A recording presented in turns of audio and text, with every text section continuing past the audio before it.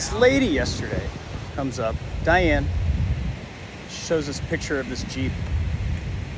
Decided, let's get some pictures of that with Thrash behind it. We borrowed Thrash back from its owner and did a photo shoot this morning. Came out early to the beach, enjoying the kites. They're already up.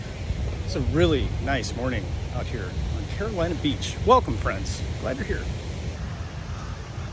It's awesome.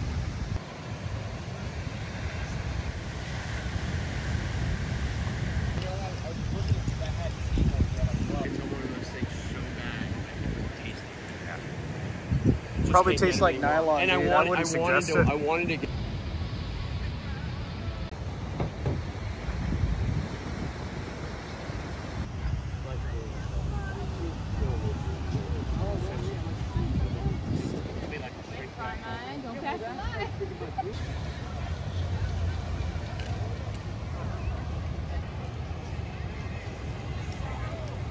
My buddy Hunter does these skates. See the ones that are just floating around up there?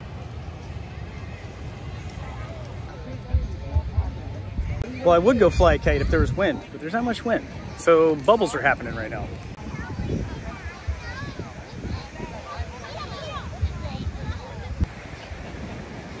Wow. Gets ripped off.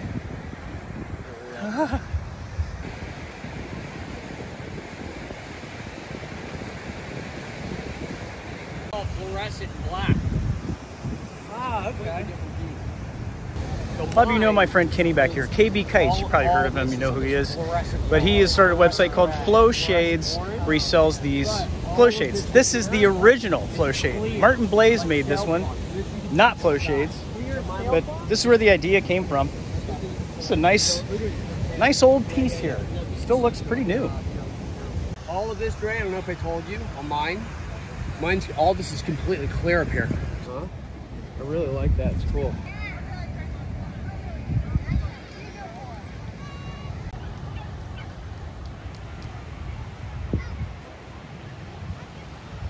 Wrapping up the last day of the Cape Fear Kite Festival here at Carolina Beach. This was awesome. This kite festival is one of the best kite festivals that I've been to. I've been to a lot. It's, this year at least, is bigger than Whiskiff. There was way more kites in the air than any kite festival that I've been to. Whiskiff was awesome. If you haven't been to that, definitely go out to Washington State International Kite Festival. But this, if you're on the East Coast, there's other big festivals too. This is an awesome festival to be a part of. Lots of people out here, lots of kites in the air, lots of new friends. It was great. Thanks for joining me today, friends, here at Carolina Beach. I appreciate your company, I really do. I'll see you in the next video, and happy flying.